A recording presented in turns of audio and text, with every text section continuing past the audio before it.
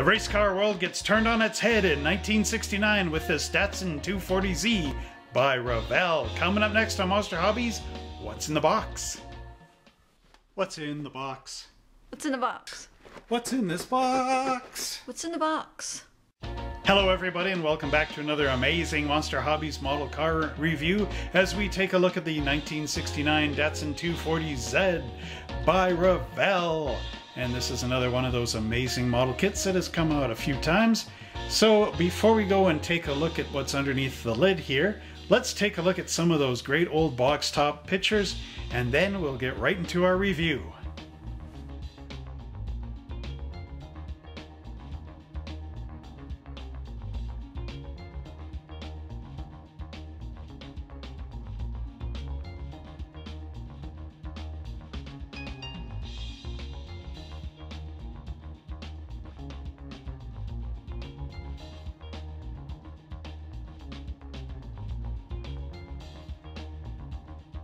The history of the Japanese motorsports really begins with the holding of the first Japanese Grand Prix in 1963. This would be on the newly formed Suzuka circuit. In 1969, Datsun came up with a new car, which they introduced as a 70 model, and it was the Datsun 240Z, or otherwise known in Japan as the Nissan Fairlady 240Z. It was designed much like the American cars, with that kind of design, and it was the first car from Datsun to include the 6-cylinder, which they took the 4-cylinder and added 2 cylinders onto it. So looking at this great model kit from Revell, we can see, of course, a photo of the real car, and it's interesting to note that this kit came out in 1971. That was the initial release in stock formation, and then it later became Pete Brock's Brie Datsun 240Z. And then in this year, it came back. This is 2002, so we got the stock version back again then. Alright, so looking at the box, I know that was a bit lengthy, but interesting history. We have, of course, the features of the model kit. It's 6.5 inches long, there's 100 pieces, molded in white. You got silk screen water slide decals, and of course it gives you the history. Detailed 2.4 liter 6-cylinder engine, optional roll bar and rear spoiler, race style decal graphics, molded in white and clear with chrome plated parts and black vinyl tires. Also gives you on the box all the different colors you can paint this thing in. Now just zoom back a bit. This side of the box is the built model kit, which of course you can see looks pretty cool. And then as we turn it over here, this is a skill level 2 kit. It's going to require your paint and glue, and with a little zoom in magic we can see the awesome looking straight 6 as well as those custom decals sitting on the back here.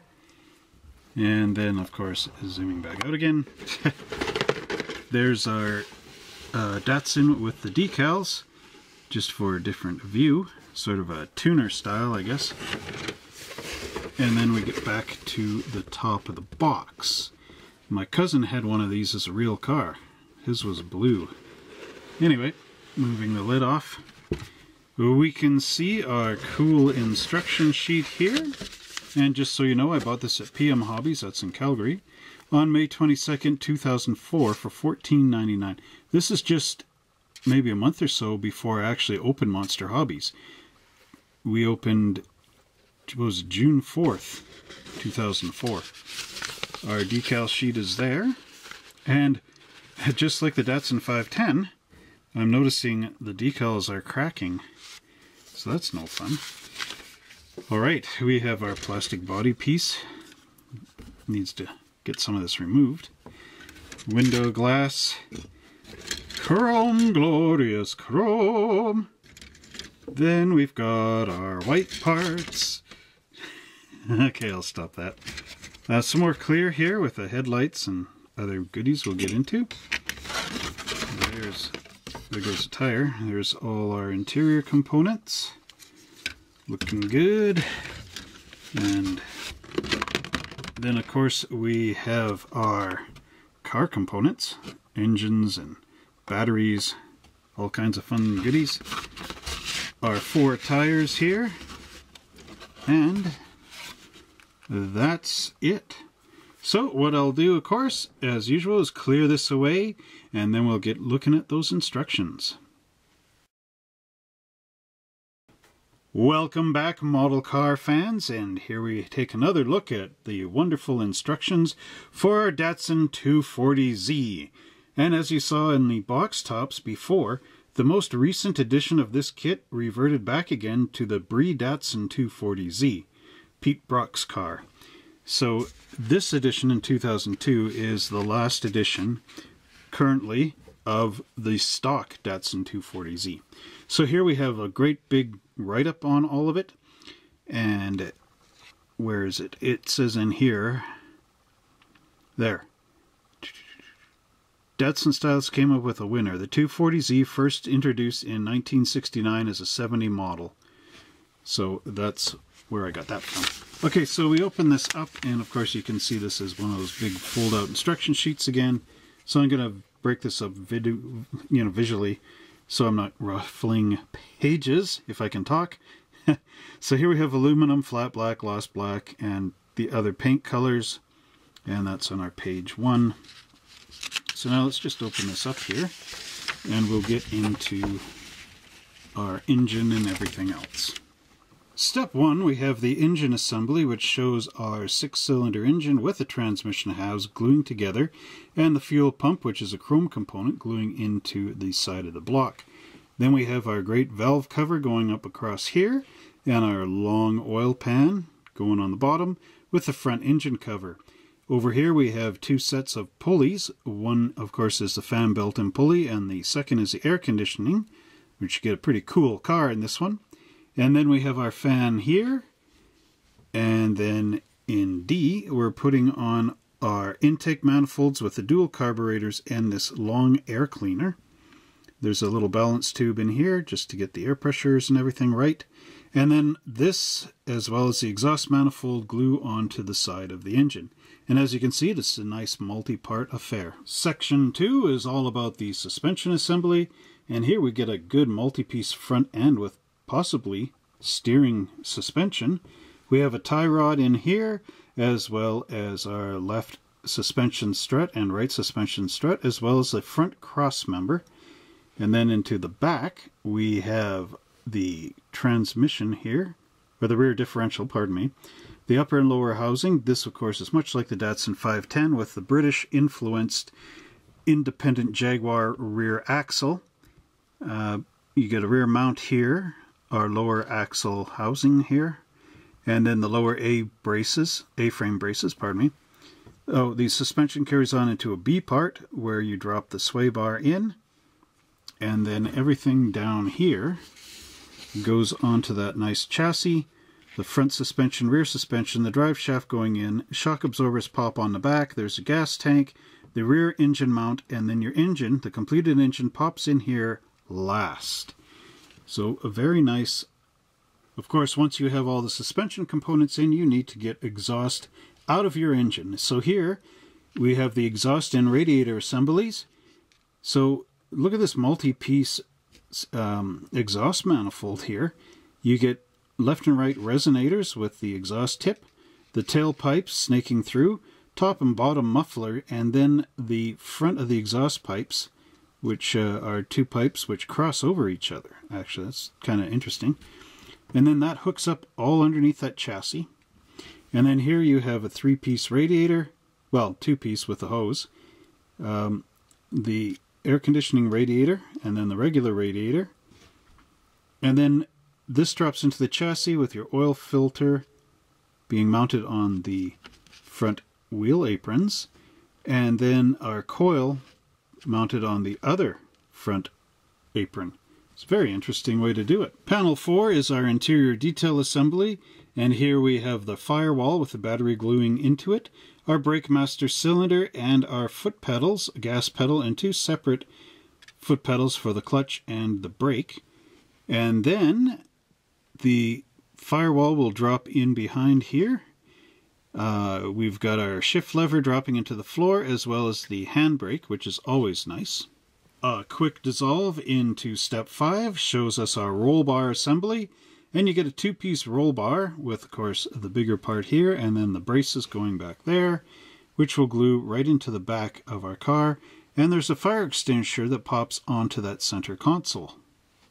In panel 6 we get more of the interior assembly, and here we have our dashboard with the steering column and the steering wheel, which has a wood-grained ring on it. All the instruments get painted gloss black, and then there are decals you can drop in there for each of your instruments. There's a stock version as well as a tuner version with different numbers up there. Then we get a 3-piece front seats, and as extra decals, which of course mine are wrecked, you get the nice Z logo or Z logo, depending on which country you're in. And then these 2 panel inserts, which will go into the rib parts, which will look really cool. And then it also has separate molded, door panels. And here it shows the speakers going into the door panels. Now we get into the wheel assembly, and these wheels are much like the AMT wheels with the wheel retainer going in here. You get an inner wheel, which you paint steel, the retainer goes in, then your tire and your outer wheel, and it all sandwiches together nicely. And once that's complete, it glues right onto this pin on our suspension assembly. Panel 8 shows our body detail assembly, and here is where our left and right taillights will glue into the back panel. Our windows pop into the body, and the nose and the tail will glue in on the ends. Panel 9 shows our hood assembly with, of course, the grille going on and these nice hinges being hooked into the hinge retainers, so these will swing up and out. And then there's our hood gluing onto the top with some more hood retainers up in that direction. And here we have hood assembly continuation of step 9. The completed hood will slide in and lock on these pins here, and then our headlights and the turn signals will glue into that front clip. Panel 10 brings us to our final assembly. The body will now pop in on the chassis. It says in order to attach the spoiler, the trunk emblem and latch details must be sanded off. That's for your tuner or the Brie car, if you can find those decals. So the spoiler will glue on there, and then we've got this nice rear bumper with these really long pins that pop in. There's our rear view mirror going on the side, and then the front bumper. Now, on that Nissan Fairlady, these rear view mirrors are mounted way up here on the front fenders. If you ever get to see a photograph of the Japanese version of this, Japan, they mounted all the mirrors like right over top of the front tires. So in order to see somebody coming up, you really have to look way out there to see them. If any of you guys have ever driven a car like that, let me know in the comments below just how far you really need to look and stuff to see somebody coming up on your side there through those mirrors. Panel 11 shows your decal placement. Now there's 2 decal placements here, so we'll start with the stock version. And here they have this nice Datsun sticker right across the front of the window, of course to act sort of as a big sun visor. Shows you all the little decals to place on here. They do seem to have the turn signals. You have a choice of license plates to pop on the back and all the rest. And our final image, of course, is the tuner version. And, you know, I can't really decide whether to build a stock or a tuner, but I guess my cracked up decals will be the answer. It does look cool with the Datsun name right on the side here, as well as on the back in this stripe. The 240Z is accented again right here in this decal along the bottom. And then, of course, we've got our stripe going here. Oh, that is another decal that goes on top of the decal. Decal 6 must be applied before gluing the rear bumper in place. So there you go. Pretty cool though.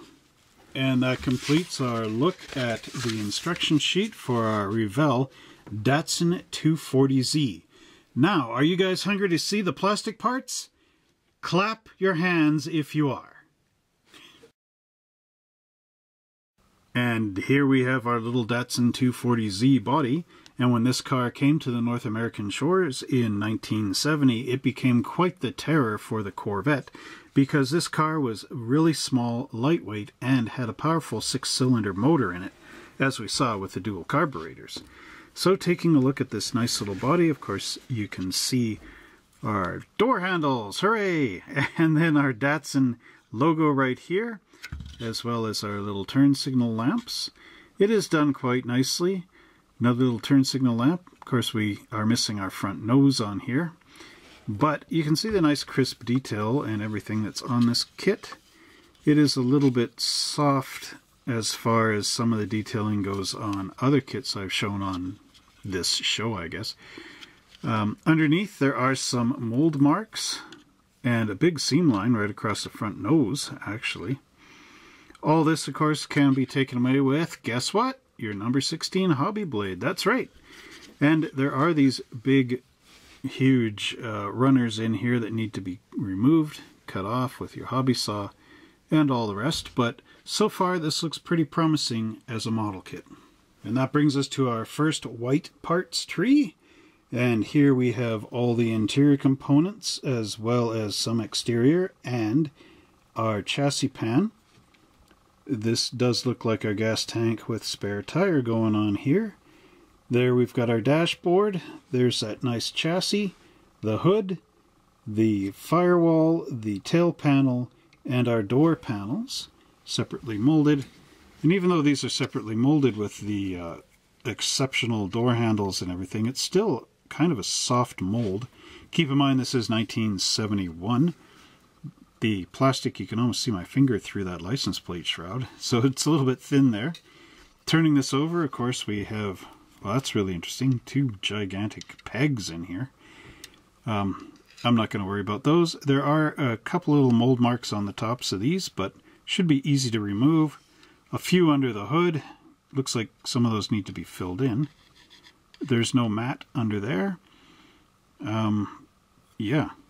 Overall, quite nice though. You do get the North American dashboard mounted on the left-hand side, not the right, as Japanese would have it, or Japan. And overall, very nicely done plastic parts. This parts tree gives us the engine and suspension components. Here we have our 6-cylinder engine block, the little retainers for our wheels, the wheel backs, the front suspension, the little hood hinges, battery, rear axle, differential covers, the little brakes there, master cylinder, radiator, steering column, all the braces, all the pedals, differential, rear suspensions, all kinds of good stuff. Cats and dogs getting along. Anyway, nice detail on here, again, kind of softly molded. Radiator has texture to it. You get the spark plugs sitting on the one side here, and then your engine with the frost plugs on the other. Turning it over, of course, we find all our little mold marks and whatnot, but there's going to be mold marks on all kits. It's just nice to know where they are and how high they stand. Great detail on suspension components, and everything looks quite the way that a Datsun should look. And since we have some room for it in our photo frame here, I thought I'd show two sprue trees in here. This, of course, is basically a racing package with the roll bar, both the big one and the brace, as well as a rear spoiler, our fire extinguisher, and this little component here. Then we've got a front end sitting here, as well as our seats in all their pieces, the radiator, because remember the other one was for our, it was for our air conditioner unit. There's our steering wheel, and then there's part of the exhaust setup.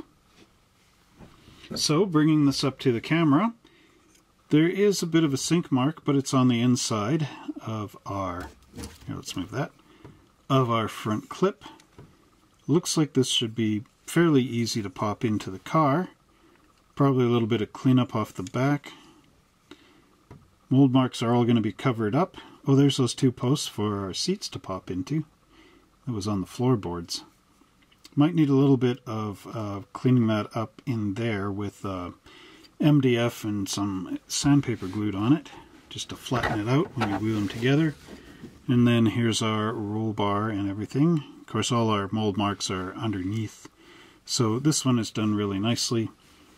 And then that, of course, is the last of our white components. Next we get into my favorite components, which of course are the chrome components. It's kind of interesting here. We have our fan and pulley belts in chrome. There's our fan. Then we've got our cylinder head here. And then the front grille, the cool little wheels, as well as some engine components, front bumpers, and that cool air cleaner. There's our exhausts, which is kind of nice that they're all chrome. So I'll just bring this up so we can see the detail. There's not too much actually to this kit, but there you can see how nice and crisp it is. See what I mean? The chrome belts. The pulleys look nice, all chromed up. Okay, there's our bumpers and everything. Turning it over, a couple of mold marks, but you could get rid of those and then paint all this flat black in here. This is back of your grill. Yeah. I don't mean to get all up in your grill, but there's the grill there. Anyway, silly joke. Okay, that is our chrome. Now here's our windows for our 1969 Datsun 240Z, and interestingly enough, these are different from your AMT style where they would have a runner here and a runner there, and inside here would be hollow. This is all one big flat piece on top of your roof, which is kind of nice in a way, because once you get rid of these mold marks and the serial number and all that, you could paint the upper inside portion here, whatever your interior color is, and then glue this piece right to the roof. And then there's no kind of bumps and humps and discolorment and all the rest of this kind of weird stuff that you would get with one of the older AMT kits. But this would actually be like the flat roof inside. So you get your rear window, your side windows, and your front windshield all as one piece. And over here we have our taillights molded in clear, but what's nice about that is you can use red paint, Tamiya of course, and leave one of the little bits open for your backup lights. Then there's your headlights and the side marker turn signal type lights.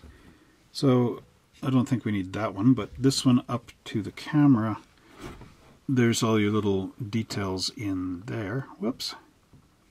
Okay, hang on. There. I don't know. I'm not getting it. There we go. Right at that level. So yeah, you get your little lights in here, so you can mask these off or carefully paint around them for your orange and your red, and then of course a clear backup light. The headlights have little pegs off the back, so they'll pop into the holes in the front grille. And basically it's fairly simple, but it will of course give you some glass. Here we have our tires for this model kit, and these ones are without any side markings, so they're not Goodyear, Firestone, or anybody. And yeah, like on both sides, they're pretty blank. They're almost like the Johan tires. Didn't have any names on them, some of them. Although you do get a nice tread up the middle, so it's not just, you know, a big rubber, bald, blank, no name type tire. But what more can be said about them? Finally, we get our decal sheet. Oh, and it's kind of nice here. They actually give you a black version and a white version for our decals. So maybe I could build this as a tuner, but I might be limited to one color or the other, depending on how badly things are cracked. There's our window sticker for, of course, the stock version, but you could also use this on your tuner. We've got some California license plates as well as some from Illinois with Z1. And then for California, we've got VVX840. There's our decals for the speakers for the door panels. Then we've got turn signal lamps, and then all the little names and everything. And these are our bucket seats, the decals for those. And then we have the instrument panels, one for the regular car and then the tuner. Looks to me like they have red numbers on the tuner, whereas the stock one was white. So maybe this is supposed to be like a LED type, you know, instrument. I kind of lost my train of thought there. So let's bring this up to the camera. Maybe we can see those instruments there. I'm not too sure. See the white Datsun 240Z. I'll have to inspect these for cracks and hope that they're not gonna hit the water and obliterate. Anyway, so there's all that cool stuff. Oh, even the door handles. So you could shave off all the trim on this and replace them all with decals. But still a very nice effort from 2002. And that completes our look at our Revell Datsun 240Z model kit. And if you've built this model in the past, please let us know how you enjoyed building it down in our comment section below.